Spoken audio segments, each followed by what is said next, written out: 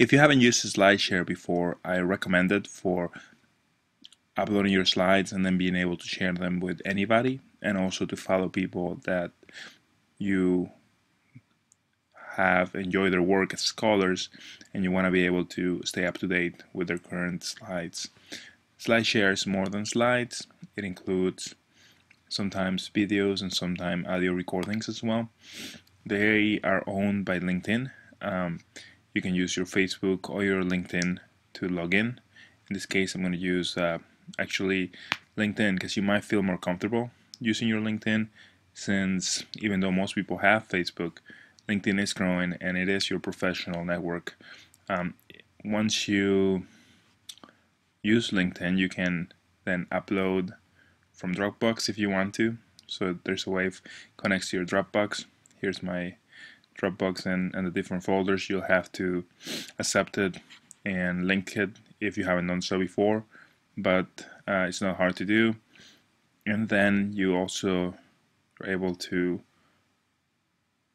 upload other files as well. So here's an example of why people use it. So sometimes they may have a virtual resume, they may upload their teaching slides, they can upload case studies, you name it. I mean, it's a place with definitely beautiful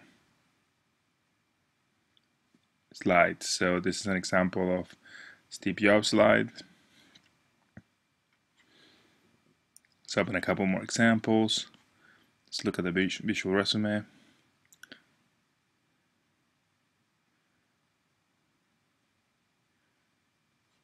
Good. And a case study.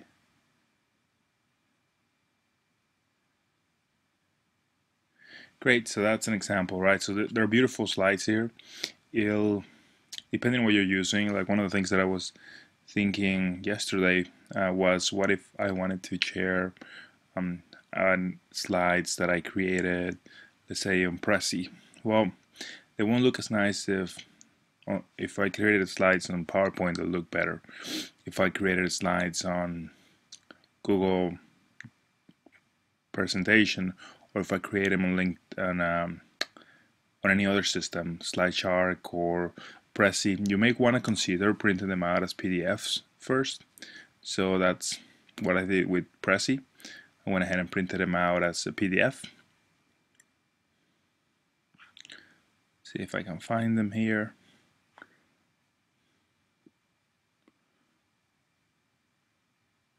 Let's actually upload this World Cafe guide. I think it's a pretty helpful guide, so we're gonna upload it. This is not a presentation, but yeah, you can upload again other documents. They don't have to be presentations.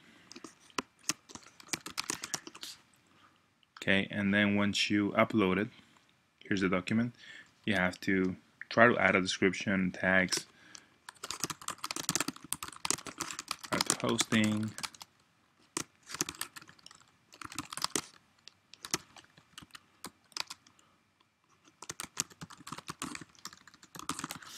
okay, and the virality score increases with things that you fill out.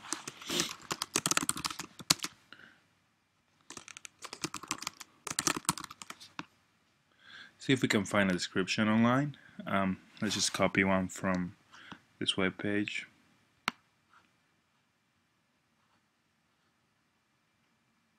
Great.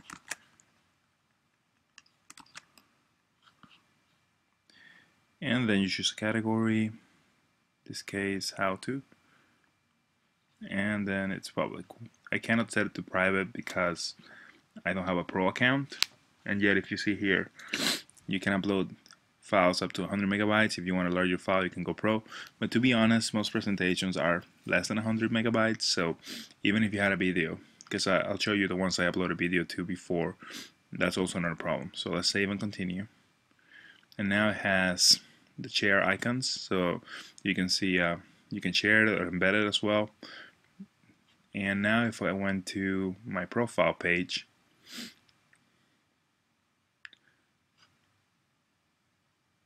I can see the different, so I have 68 slides right now.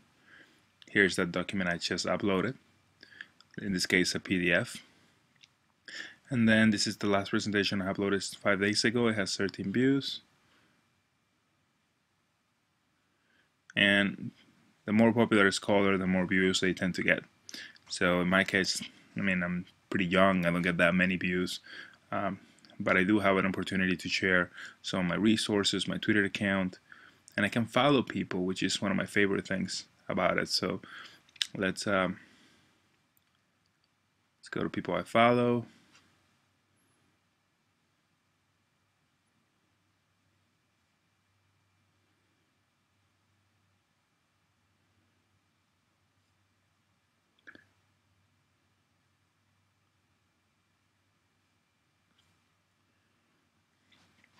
This is a work from Una Daily. So this is a open education scholar that I follow, and so here I can see some of her slides, and I was actually in this presentation and saw this slide live, but if I wanted to revisit it, I could see it here, which I think is great. In addition to that, there's a lot of them. So in this case, she already has 75 views on this one. That's great. And she has all her description here, her LinkedIn profile, her Twitter profile. And if you went to your analytics, you need to have a pro account for this. They do send you a summary though of some of your statistics. So in this case, I'm going to delete this because it's not mine. So let's delete it. It notifies you when people have uploaded things that maybe, of people you follow basically. So these are some of, this one's been 3 months there. It has 300 views. 6 people have downloaded it. So it's been helpful for others. You can decide to share it as a Creative Commons file as well if you want to, or you can just symbolize that within your slides as well. So here you can see some of the statistics, but they actually send you, see if I can find it quickly for you. They actually send you statistics every week that tell you how your slides are doing. So I have 15,000 views, 124 downloads, and just in a week I had 6 more downloads, which to me it's pretty nice to see that people are downloading my work.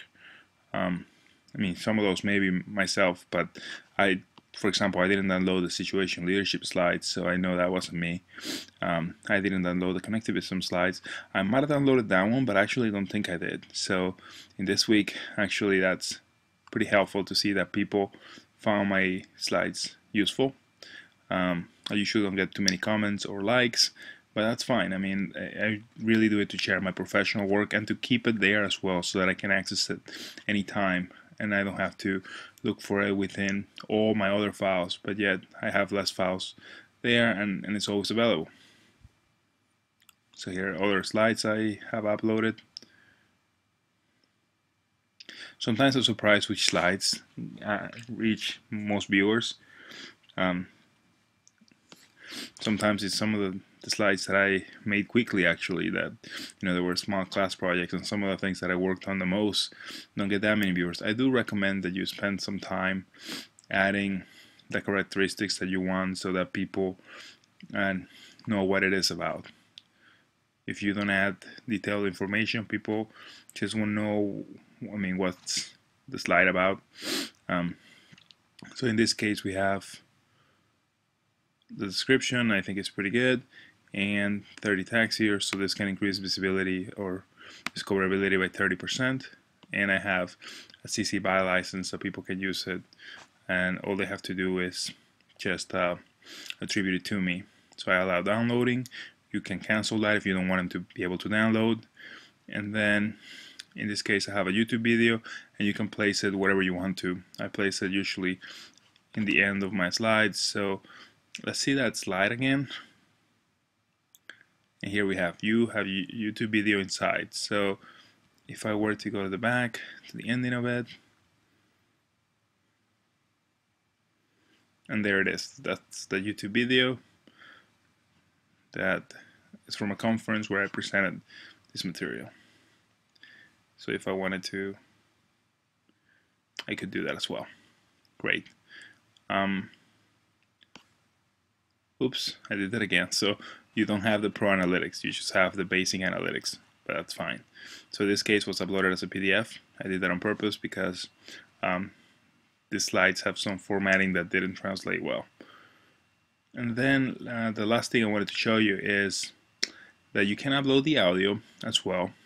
And if you upload audio to it, then you have to make the audio match, or you have to edit the audio so that it matches the flow of the presentation. Let me see, I'll just simulate it for you because I can't think of audio that like some audio for one of these ones right now, but let's say I wanted to add audio to this presentation. So then I will go to Info and Settings, Add Audio, upload MP3 file. Let's go to Music, and let's just add a song in this case. So you could use it for a song, but ideally you use it for just being able to add audio so that your presentation, you know, has voiceover basically. But again, a song may be a good thing to do as well.